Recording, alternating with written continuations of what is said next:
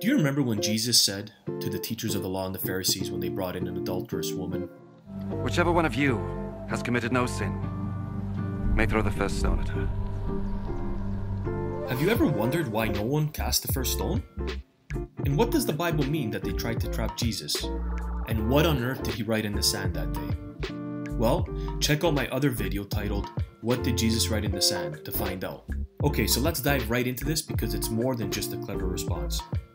In the 21st century, many people use this famous cast the first stone line. In fact, some people are so literal that they believe no one should ever judge another sin. But Jesus isn't saying no one has the right to judge sin. Well, what exactly is he saying then?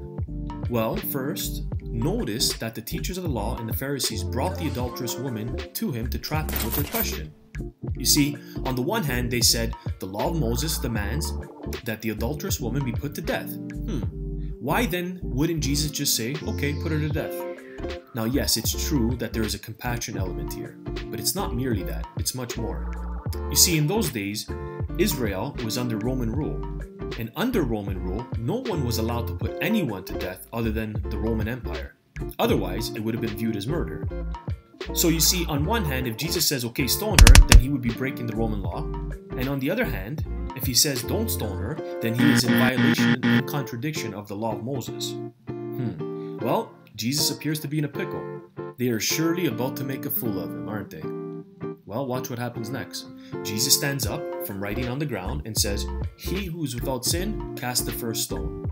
Jesus just reversed the whole thing on them and put them in a pickle. He was basically saying, "Oh, you leaders of Israel who profess to be without sin, go ahead and cast the first stone." But they couldn't because of Roman rule. And by turning and walking away, Jesus was forcing them to make a public admission that they were in fact with sin, even if they still didn't think so. What's even more amazing is when you find out what Jesus was probably writing in the sand that day, he was firing back on 2 or 3 or 4 different levels. So the answer to the question was probably elementary for Jesus. Well, if you like this video, please feel free to share with a friend, click the thumbs up, and don't forget to subscribe.